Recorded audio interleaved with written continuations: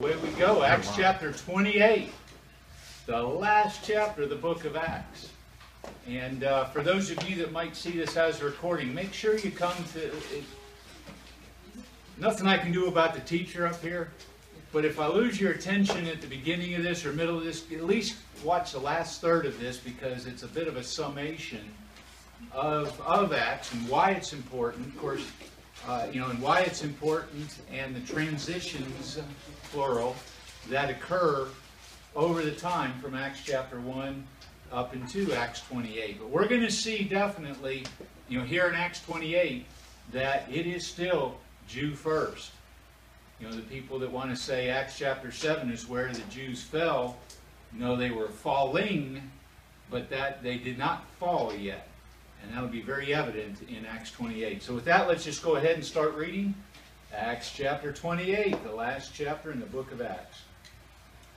And when they were escaped, and of course, since last week we were all down with Brother Jerry, if you remember the shipwreck in Acts 27, they had the shipwreck. Let's go back to verse 44 of chapter 27 even. Let's pick up the last verse. And the rest, some on boards and some on broken pieces of the ship, and so it came to pass that they escaped all safe to land. Okay, so they get to land, but as we talked about, literally on pieces of the ship. So verse 28, and when they were escaped, and they knew that the island was called Melita, or Malta is what it is today. And the barbarous people showed us no little kindness, for they kindled a fire, and received us every one because of the present rain, and because of the cold. All right, so they're going to help warm these people up, right? So they're being very helpful to Paul and the other prisoners there, and the guards. Verse 3, and when Paul had gathered a bundle of sticks, and laid them on the fire, there came a viper out of the heat, and fastened onto his hand. Yes, a snake. Okay, a viper.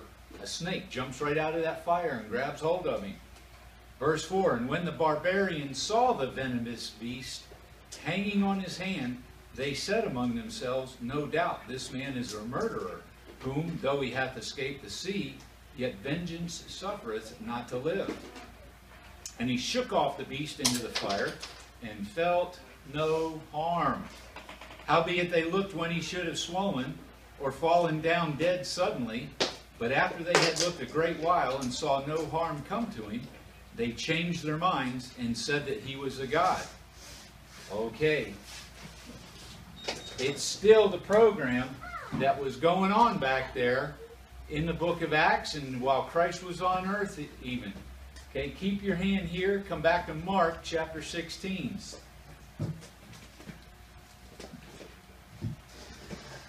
Got different colors on today.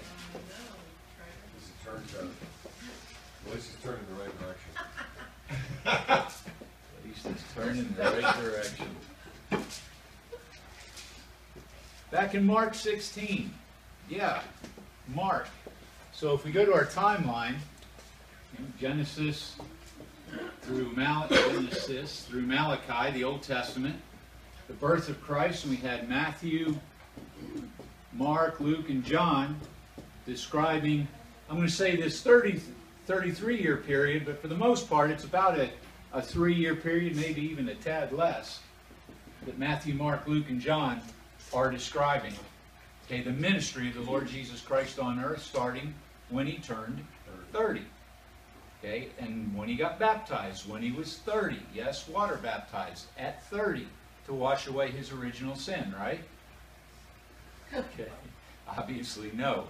All right, he had to have lived a sinless life, and that's why it was important that he was born of a virgin, so he did not have an earthly father's blood in him. Otherwise, he would have had original sin.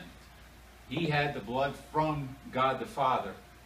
Okay, that's why his blood was sinless. So anyway, the point is, most of Matthew, Mark, Luke, and John start when Christ is 30 until his crucifixion and his death, his burial, his resurrection. Some will even go into his ascension 40 days later. But that's the extent of Matthew, Mark, Luke, and John. Then the book of Acts picks up. All right, Mark 16. Passage that many people use this morning, being a Sunday morning. Verse 16. Actually, start in verse 15. And, so including what he said before this, actually start in 14. Afterward he appeared unto the 11 as they sat at meat, and upbraided them with their unbelief and hardness of heart, because they believed not them which had seen him after he was risen. So he is with who? The 11. You always got to get the context. He's with the 11, not with lots of P. He's with the 11. Verse 15, and he said unto them, who's them? The 11. Go ye into all the world and preach the gospel to every creature. Okay, so he's speaking to the 11. This is their charge. I mean, in a few more verses here, we're going to have the end of the book of Mark. He's charging the 11 what they're to do. Okay, and many people this morning are going to be taking this to everybody. Okay, this is to the 11. And preach, verse 15, and preach the gospel to every creature. He that believeth and is baptized shall be saved, but he that believeth not shall be damned. And most people stop right there.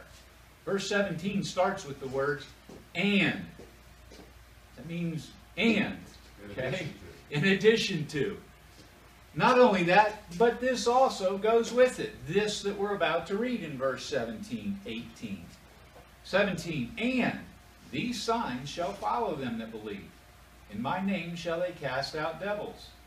They shall speak with new tongues, as the apostles do about 50 days later at the day of Pentecost, Acts chapter 2, they speak with tongues.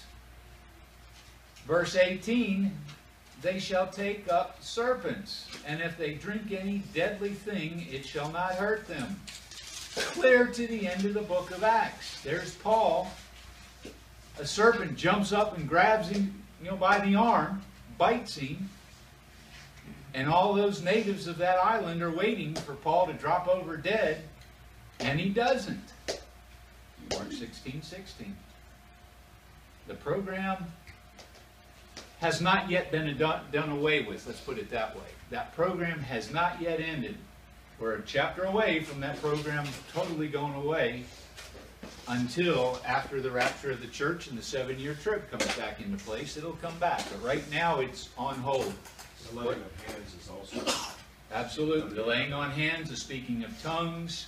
But I mean, as far as referring to 18 here, we'll see it in chapter Yes. 28. Okay, yeah, absolutely. For healings, absolutely. They're on hold as well. They will all come back in the 7-year period of Great Tribulation. Okay, but for right now, they are set aside. We're in a different dispensation. So 18, it shall not hurt them. They shall lay hands on the sick, and they shall recover. Healings, Acts chapter 3, Acts chapter 4, Acts chapter 5. Paul, as a matter of fact, we're going to see Paul do some healings in Acts 28. When we get back to Acts 28 this morning, we're going to see him do some healings. All right, and they're going to bring people to him to be healed. Okay, that has not yet been done away with. But at the end of Acts 28, it will. When the Jews go, lo am I, not my people. Okay, so you're going to see that in a minute. But I just want to come back. The Lord Jesus Christ, his parting words here in the book of Mark. Let's just finish it out, and then we'll come back to Acts 28. So 18 again. Mark 16:18, they shall take up serpents, and if they drink any deadly thing, it shall not hurt them. They shall lay hands on the sick, and they shall recover. So then after the Lord had spoken unto them, he was received up into heaven, and sat on the right hand of God. And they went forth and preached everywhere, the Lord working with them, and confirming the word with signs following. There's the signs again. Amen. And the end of the book of Mark. Okay? So that's just setting up. That was the program when Christ ascended. So we know, Matthew, Mark, Luke, and John is all about the Lord Jesus Christ teaching and preparing 12 men for a future ministration, for a future ministry. And of course, that is out here in the future. These 12 men are going to sit on 12 thrones, judging the 12 tribes of Israel during the 1,000-year reign. Okay, that's why the first thing they do in the book of Acts, you remember in Acts chapter 1, they had to select a 12th apostle to replace Judas Iscariot, who hung himself, and remember Matthias, was the one that took his place, so that there would be 12 sitting on 12 thrones out there during the 1,000-year reign. The kingdom. Okay, the kingdom. The heavenly city, New Jerusalem, the kingdom on earth. All right, now let's go back to Acts 28. Questions there?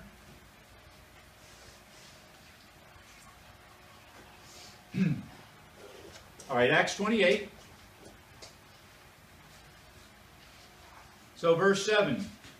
In the same quarters were possessions of the chief man of the island, whose name was Publius, who received us and lodged us 3 days courteously. And it came to pass that the father of Publius lay sick of a fever and of a bloody flux, to whom Paul entered in and prayed and laid his hands on him and healed him. Gift of miracles is still going on. Gift of healings was there. Acts 28 is where we are. Okay, don't miss that. Matter of fact, verse 9, so when this was done, others also, which had diseases in the island, came and were healed. Yes, by Paul. Now, we haven't seen a whole lot of this from Paul in the book of Acts, but it was going on. Now, we know that later on, so if we make this Acts 28, the end of the book of Acts,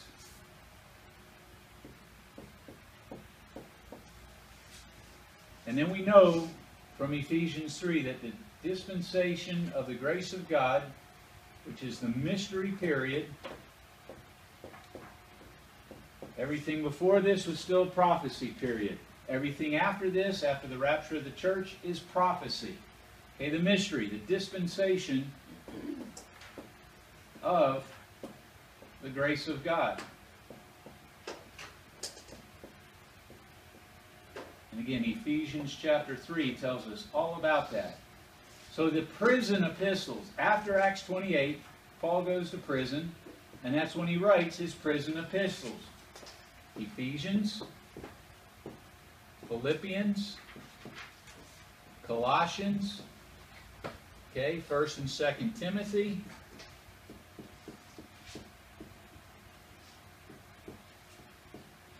Titus,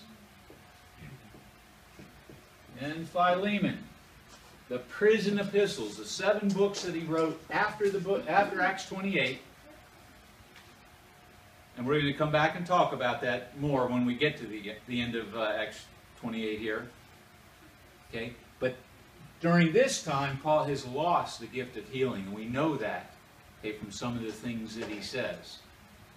Okay, because he left some people sick. He couldn't heal some of the people that, some of the brethren that were preaching the Word of God, preaching Paul's doctrine. He couldn't help them because that gift was no longer there. All right, so the end of verse 9, all these people were healed. 10, who also honored us with many honors, and when we departed, they laded us with such things as were necessary. And after 3 months, we departed in a ship of Alexandria, which had wintered in the isle, whose sign was Castor and Pollux. And landing at Syracuse, we tarried there 3 days. A lot of detail in here. Luke does a great job as a historian, even the book of Luke, of providing details, much like a historian, writing history. Yes, read the Bible as a history book. It is. Genesis through Malachi absolutely unfolds that way. The book of Acts, big time. And you see that transition. Verse 13, and from thence we fetched the compass and came to Rhegium. And after 1 day the south wind blew, and we came the next day to Puteoli.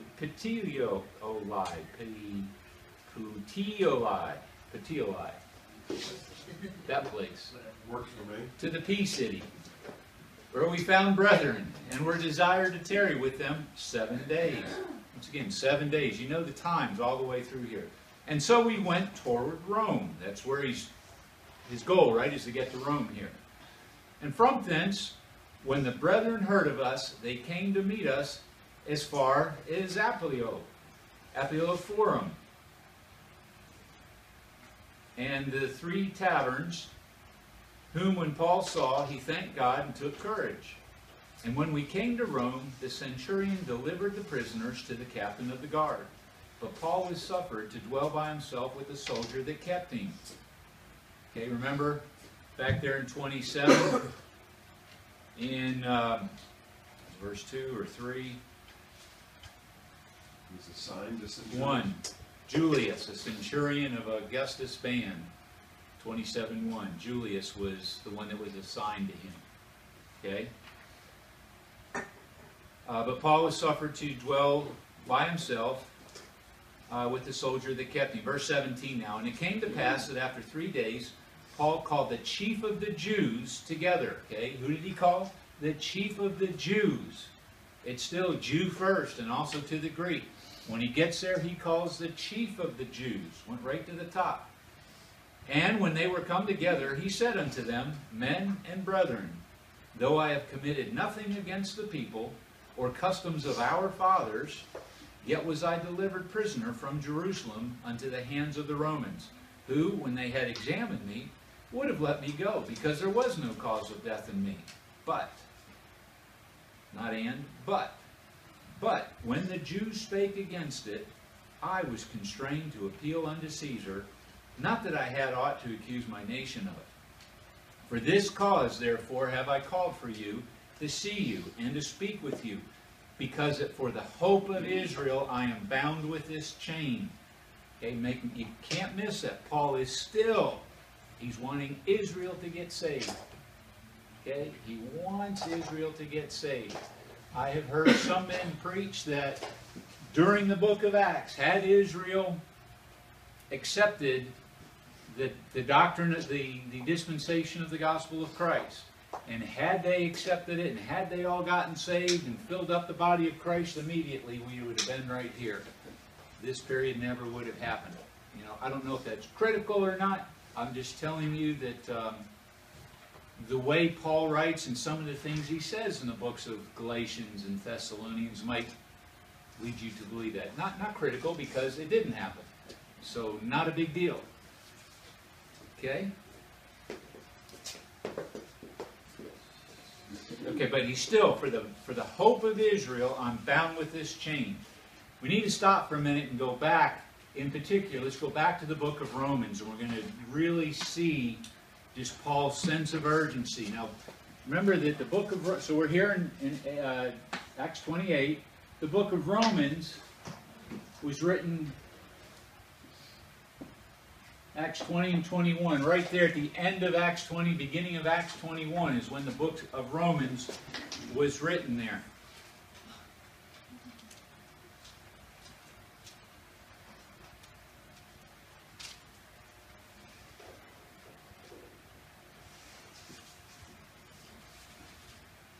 Yeah, right at the beginning of Acts 20, I'm sorry.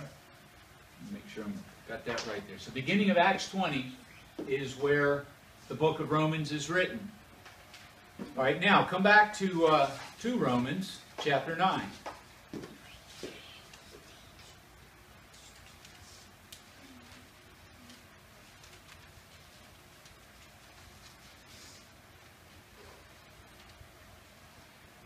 So this whole thing about Paul's desire for Israel. So I want you to see in Romans 9, Romans 10, Romans 11. Okay, see how he still has this urgency. Okay, so Romans 9 verse 1. I say the truth in Christ, I lie not. My conscience also bearing me witness in the Holy Ghost, that I have great heaviness and continual sorrow in my heart, for I could wish that myself were accursed from Christ for my brethren, my kinsmen according to the flesh, who are Israelites, to whom pertaineth the adoption, and the glory, and the covenants, and the giving of the law, and the service of God, and the promises, whose are the fathers, and of whom, as concerning the flesh, Christ came, who is over all, God blessed forever. Amen. Come down.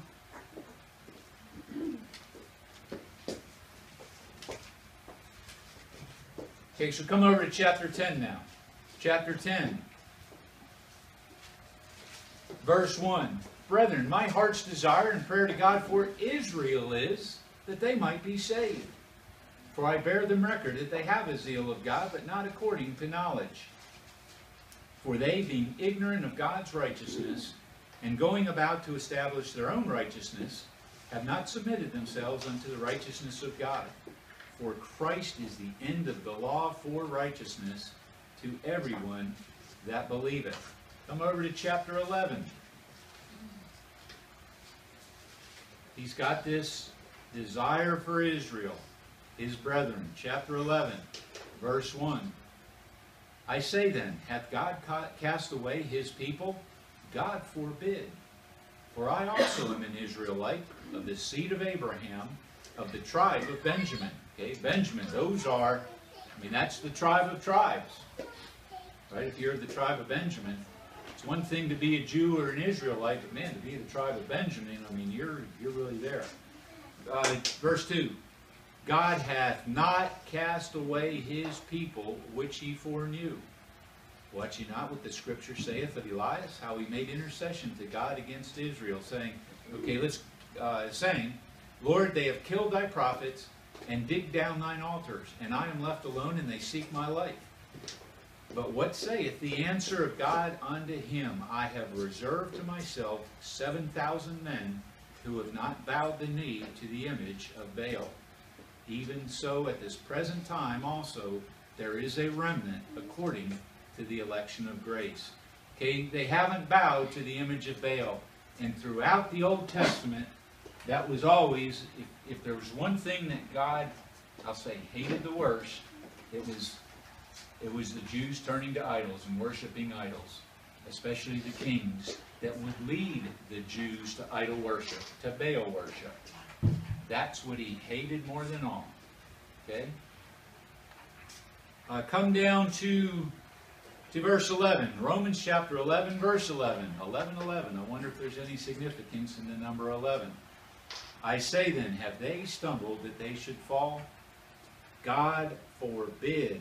But rather, through their fall, salvation is come unto the Gentiles, for to provoke them to jealousy. There it is, to provoke the Jews to jealousy, if nothing else. Paul is absolutely still going to the Jews, still has this desire for the Jews. Remember, every place he went, Acts chapter 17, Paul, Paul went in unto the synagogue. Paul, as his manner was, went in unto the synagogue. Remember that?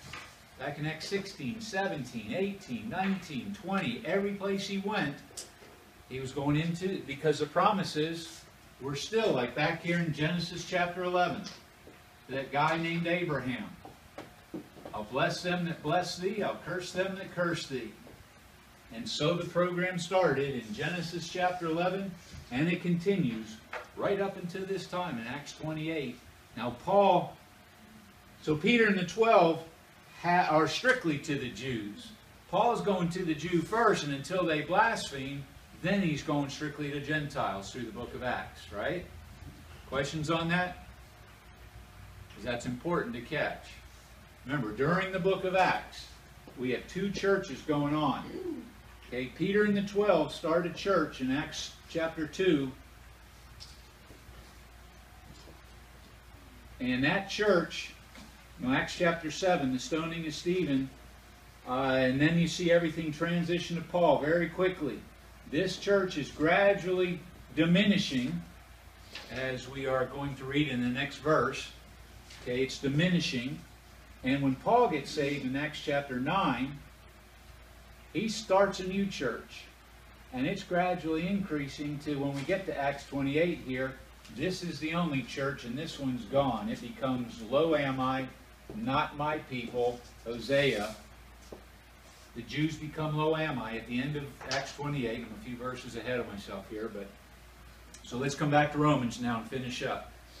Verse 11 again. I say then, have they, the Jews, stumbled that they should fall? God forbid. Pardon me. God forbid. But rather through their fall, salvation is come unto the Gentiles, for to provoke them, the Jews, to jealousy. Where'd you put in that water anyway?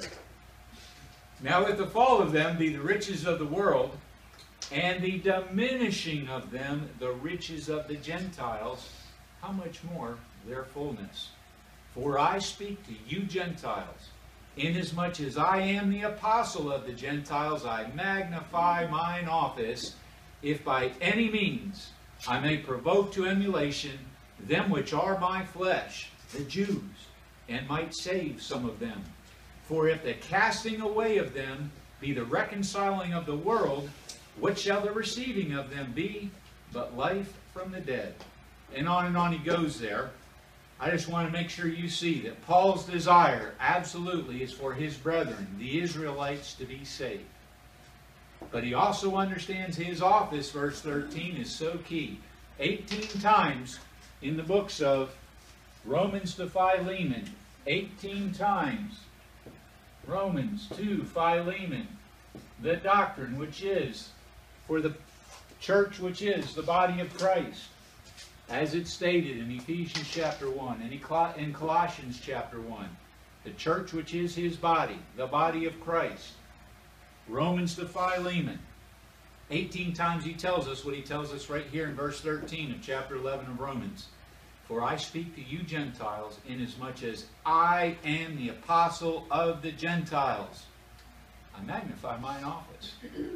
18 times he tells us that. He wrote 13 books out of the 27 books of the New Testament. Almost half.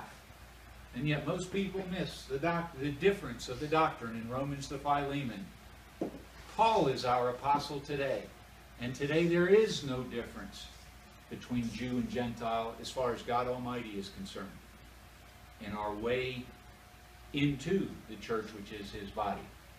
Prior to Acts chapter 9, the only way, all the way back to Genesis chapter 11, to Abraham. From Abraham to Acts chapter 9, the only way a Gentile could ever be saved, which was basically to the promise made back here to Abraham. Bless them that bless thee, curse them that curse thee. A Gentile would have to bless Israel, would have to give alms to Israel, would have to follow the law, would have to become circumcised. They had to do everything they could to be like a Jew. Okay, and there probably weren't too many that were saved, but they could be. But that's how. Now, it's no longer through the Jews. We simply hear the gospel of Christ one day. We simply hear that Christ, when he died on that cross, he died for our sins, according to the Scriptures. He was buried, took those sins to hell, and on the third day, God the Father raised him for our justification. It's belief and trust in the gospel of Christ. That's how we're saved today, whether we're Jew or Gentile. We don't have to go to a synagogue to hear the gospel of Christ preached. Matter of fact, we probably won't hear it there. But prior to Acts chapter 9, that's where you would have had to go to hear the gospel in place at that time. That's where you would have heard it preached, was at the synagogue. Okay? Back to Acts 28. George, what time do you have, please? It has 10:45. Thank you. 15, would you give me a... Yeah, thanks. Acts chapter 28.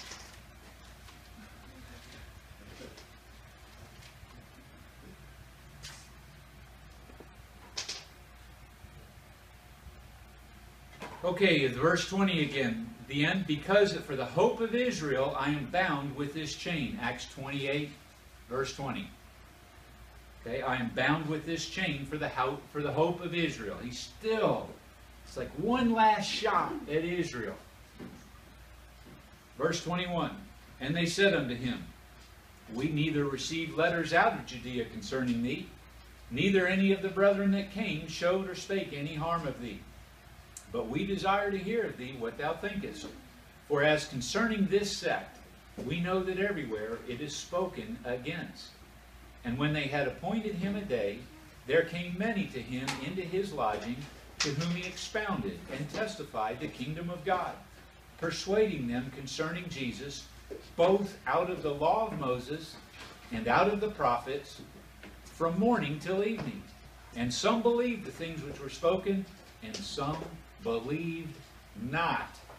And when they agreed not among themselves, they departed, after that Paul had spoken one word. Well spake the Holy Ghost by Isaiah the prophet unto our fathers, saying, Go unto this people, and say, Hearing ye shall hear, and shall not understand, and seeing ye shall see, and not perceive.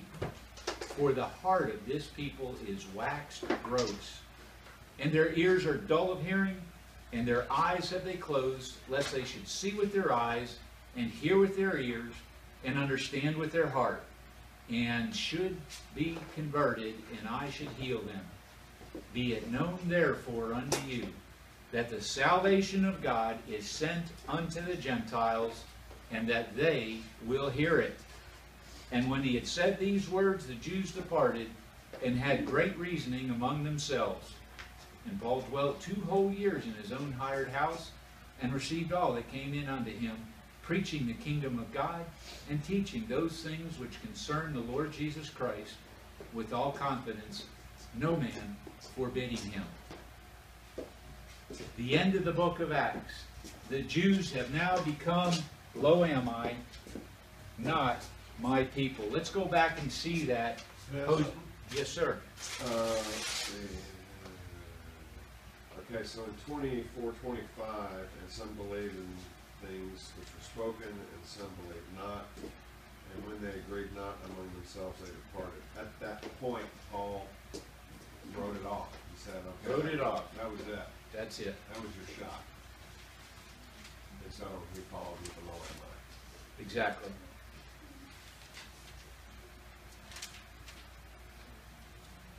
I'm going back to Hosea, which is about 6 or, let's see, right before the book of Joel. Hosea, chapter 1. It's right after Daniel and right before Joel. Tucked in between Daniel and Joel is Hosea. So a little bit after Isaiah, a little bit after Ezekiel. So Ezekiel, Daniel, Hosea. Gets a little tough back there. And then also they're all like 2 or 3 chapters or short books. Clean ones. The clean pages. These are the real clean pages. But Hosea chapter 1. I want you to see this thing about lo am I. You can always see it in scriptures. Everybody got it? Hosea chapter 1, verse 9. Almost, okay? I heard an almost, so again, I want everybody to see it, so we're going to wait just a second there. After Daniel, before Joel, after Ezekiel, then Daniel. Page 1115. Yes. Not a centimeter before the New Testament. So I guess if there's anybody from my friends at the other church that all use the same Bible for this reason, so they can say page 976. There's validity to being able to say page 976. Is yours page 977? Mine's page. Yours isn't? 977. Actually, it is 977 that this is on. All right. Okay, page 977. Did that work? Got it. Okay. Hosea chapter 1 and verse 9 says, Then said God, Call his name Lo am I, for ye are not my people, and I will not be your God. There's a definition of Lo am I right there, okay, in Scripture, in your Bible.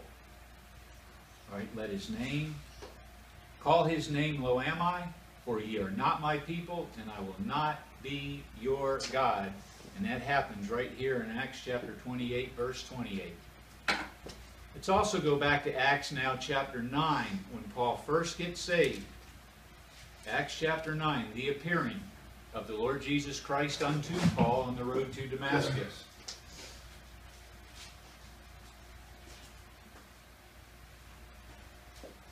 Acts chapter 9, verse 3.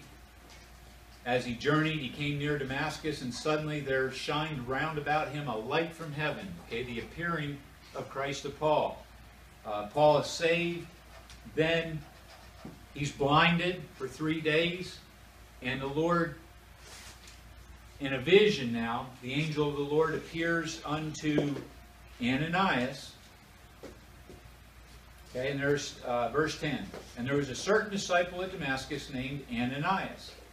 And to him said the Lord in a vision. So in a vision, the Lord says unto Ananias. Okay, behold, I'm here. And on he goes.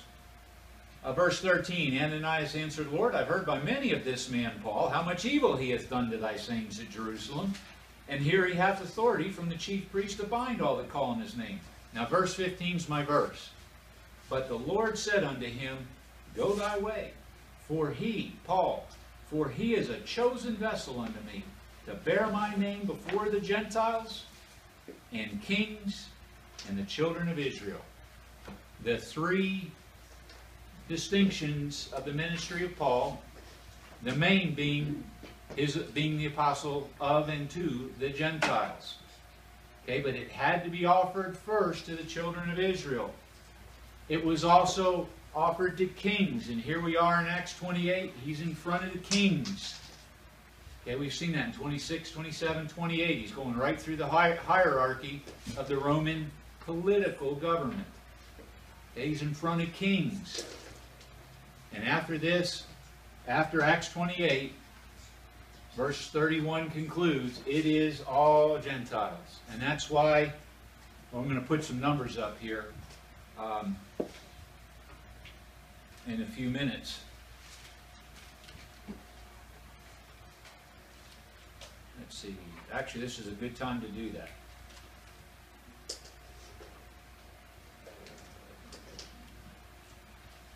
There are two so where are we now time-wise? You got about 5 minutes. Okay, and actually we're probably going to go about 5 or 10 after. I just wanted to know when we were at that point, so thank you. About 7 minutes.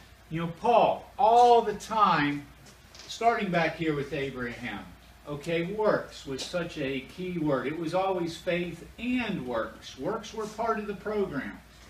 In the future, in the trib period, it's faith and works. Out here, works are absolutely part of the program. In here, the church, which is the body of Christ, it is strictly, it's faith without the deeds of the law. Romans chapter 3. It is total salvation by grace. Ephesians 2, 8, and 9. For by grace are ye saved through faith, and that not of yourselves, it is the gift of God, not of works, lest any man should boast. Now, here's a couple things that are really interesting. In the book of Acts, the word grace shows up 24 times. 24 times just in the book of Acts, showing this transition from the 12, the diminishing of them. Remember we read that in Romans 11? The diminishing of the Jews, and the increasing of the church, which is the body of Christ. I have that arrow. Oh, yeah. It looks like an arrow, but the body, that's where it started. Body of Christ started in Acts 9. He says, in me first. So we'll just do that. So when we get to Acts 28, this is the only church, the church which is the body of Christ.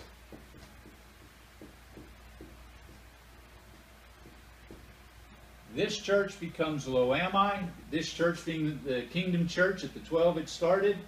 Okay, it's diminished. It's now cut off. It's cut off at the end of Acts 28. It is total Loami. That church is done. And if you notice, that's pretty much about a generation from the crucifixion. Much like back here in Exodus, when a guy named Moses led the children of Israel out of Egypt.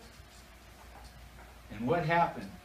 Right? When Moses goes up to get the 10 Commandments, what did they make while he was gone? A golden calf. And therefore, that generation for 40 years, how long did they wander in the desert? Right, 40 years. 40 years they wandered in the desert, right? One generation had to die off before they could go into the promised land. And look what happens right here after the cross. For about 40 years, there's a church, I don't want to say wandering around because it stayed in Jerusalem. It never left Jerusalem. Okay, but it diminished in authority, in power. Matter of fact, after Acts chapter 15, you never even see any of the 12 apostles again. Really, after Acts 12. It's all about Paul and this transition from this church to this church. It's an absolute transition. So the word grace, 24 times in the book of Acts, introducing grace to us. 2 Corinthians has it 13 times. I'm sorry, not in the book of Acts, in the book of Romans, 24 times. Okay, in the book of Romans, the word grace is used 24 times. 2 Corinthians, it's used 13 times. Ephesians, 12 times. In the book of Acts, it's 10 times. Book of Romans, first book after Acts, and it's used 24 times. That's the introduction of grace to us. Isn't that something? How many times it's used in the book of Romans? 24 times. 13 times in 2 Corinthians, 12 in Ephesians, 10 times in the book of Acts. No other book of the Bible has it in double digits. Pretty amazing. I want to grab one other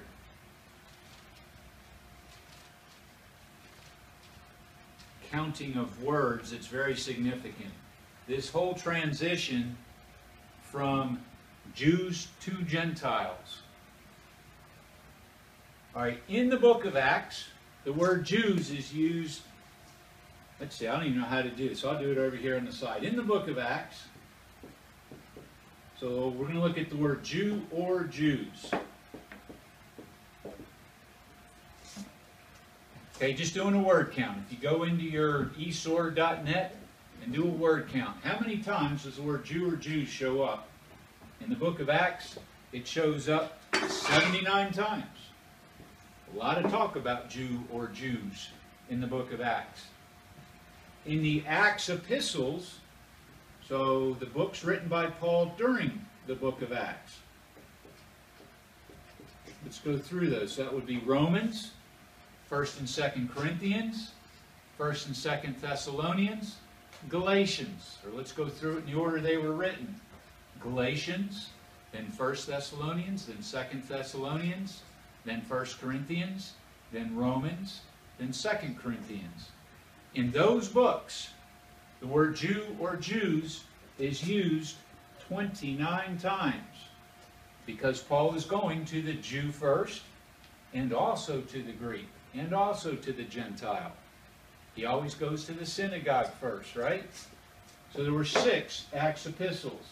There are 7 prison epistles that are written after Acts 28, after the Jews become lo ami, not my people. Turn to the book of Colossians, chapter 3.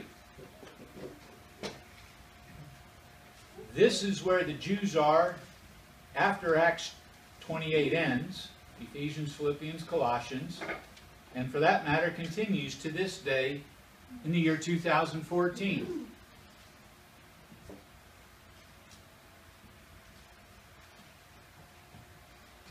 I'm going to jump into the middle of a thought here, but starting in Colossians 3, verse 10, and have put on the new man. So it's all about the new man in Ephesians, Philippians, Colossians. Have put on the new man, which is renewed in knowledge after the image of him that created him, where there is neither Greek nor Jew, circumcision nor uncircumcision, barbarian, Scythian, bond nor free, but Christ is all and in all. Verse 11, where it says, where there is neither Jew, or where there is neither Greek nor Jew, that is the only time in the 7 prison epistles that the word Jew or Jews is used. To show you that there is neither Jew nor Greek anymore. How about that? One time in the prison epistles is the word Jew or Jews used.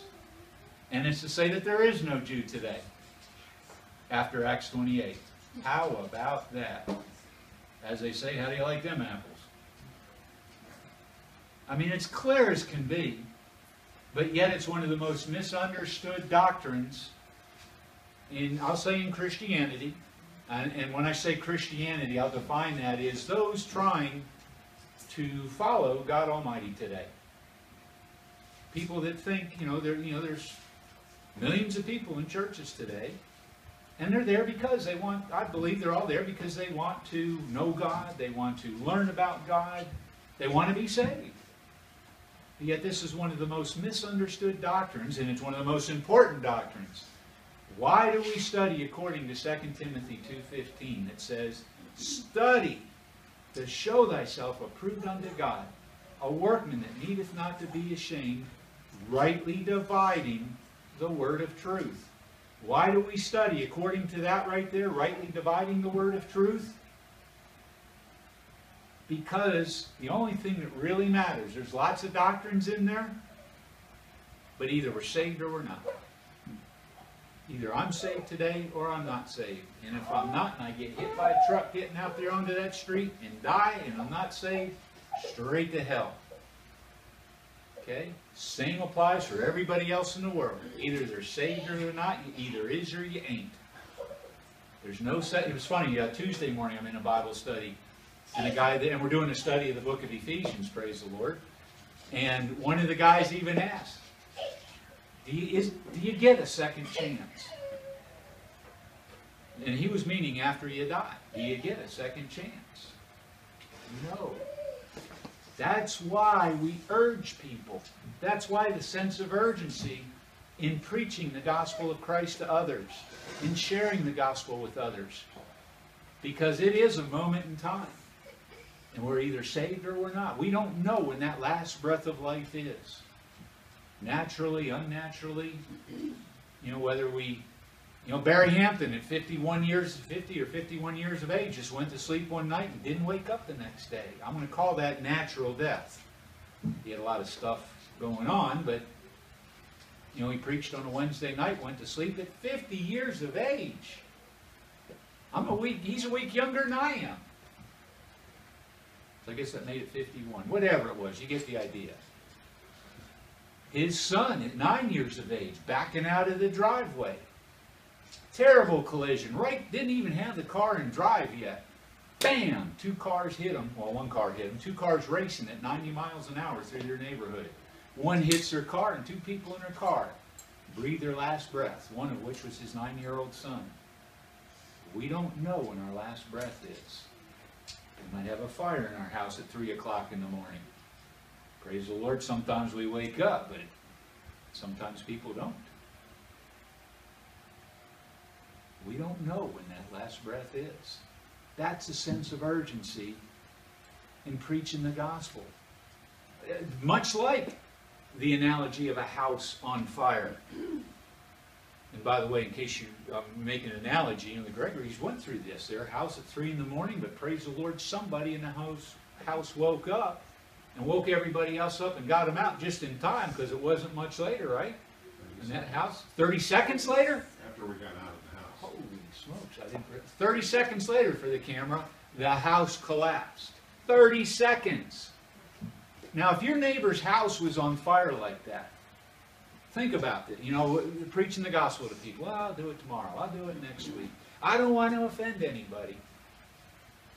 If your house was on fire and you were still sleeping, and your neighbor was up getting a glass of milk, whatever, and saw your house on fire, do you want him coming over, tapping on your door lightly? I don't want to offend them. They might be sleeping.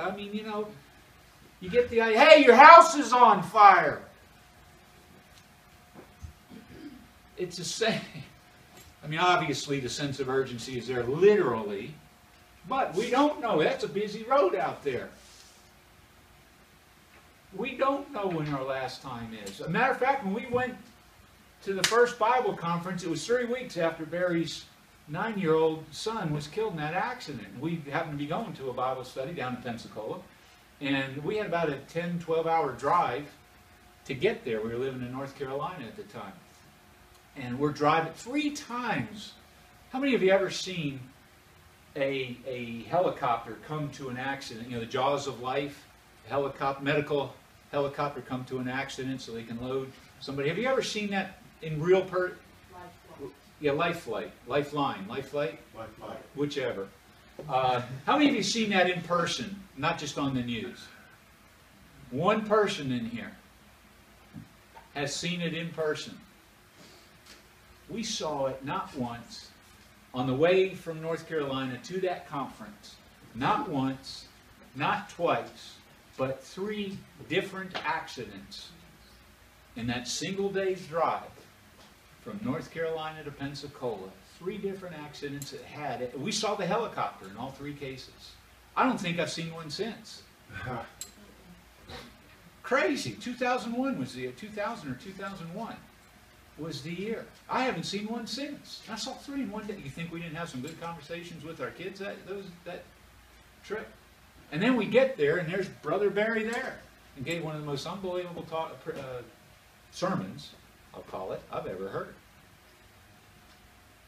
He was able to say, I can now stand here in front of you and say I have such a better appreciation for what God the Father went through on this day. Remember when the Lord Jesus Christ says, my God, why hast thou forsaken me? His Father, right? Why hast thou forsaken me? His God the Father had to turn his back on his Son because he saw the sin. Yeah, my sin, your sin, the sins of the world were all placed on him, in him. Christ, he who knew no sin, became sin for us. 2 Corinthians chapter 5, and we'll end with this. What the ministry of Paul was all about. 18 times he tells us he's the apostle to the Gentiles. 11 times he presents the gospel of Christ. The term gospel of Christ is in Romans to Philemon 10 or 11 times. It's never before Romans, it's never after Philemon, the term the gospel of Christ. But 10 or 11 times it's in Romans to Philemon. As he says in Romans chapter 1, you don't stay in 2 Corinthians 5. Romans chapter 1 verses 15 and 16, he says, so, as much as in me is, I am ready to preach the gospel to you there at Rome also. For I am not ashamed of the gospel of Christ. For it, the gospel of Christ, is the power of God unto salvation to everyone that believeth, to the Jew first and also to the Greek. First time you see gospel of Christ right there. First book written by Paul, Romans, right after the book of Acts, written by Paul that shows up in Scripture. And there he says it right out of the chute. It's the power of God unto salvation. He's the apostle to the Gentiles. That's the gospel he brought. 2 Corinthians chapter 5, verse 19. To wit, talking about the crucifixion here. To wit, that God was in Christ, reconciling the world unto himself, not imputing their trespasses unto them, and hath committed unto us the word of reconciliation. Now then we, and put yourself right here, we are ambassadors for Christ. Be an ambassador for Christ. I implore you. Be that ambassador for Christ. As though God did beseech you by us. We pray you in Christ's stead, be ye reconciled to God, for he, God, hath made him, Christ, to be sin for us, who knew no sin, that we might be made the righteousness of God in him. Praise the Lord. That's the ministry of the Apostle Paul right there. He's the one that revealed all of this to the world through the letters that he wrote. The 13 letters that are almost half of the New Testament. And yet it's the most misunderstood doctrine going on today, this morning, in the churches across America, is who this man Paul was, what his ministry was, to whom it was, and why it's different. And I'm going to say why it's better than the doctrine that the 12 rolled out. It is total faith without the deeds of the law. It is total grace. There is nothing we can do to gain our salvation. There is nothing we can do to lose our salvation. We have been reconciled to God, whether we know it or not. There's a moment when we go from belief to trust. We believe the historical facts of the gospel of Christ, that he died. And the historical facts would be that he died, was buried, and rose again. Trusting is when we go to, oh yeah, when he died, those three key words, for our sins. The gospel of Christ. 1 Corinthians 15, 3 and 4 is where you find it. How he died for our sins according to the Scriptures, was buried, and raised again for our justification. The moment we trust in that, Ephesians 1:13 says, we're saved and we're sealed unto the day of redemption. Out here, the rapture of the body of Christ, the calling out of the body of Christ, 1 Thessalonians chapter 4. That's why it matters what Paul said. All right, it's been a great study of the book of Acts. And, hey, if you missed any of them, go back on the recordings. And we'll take a 15-minute break and see you then.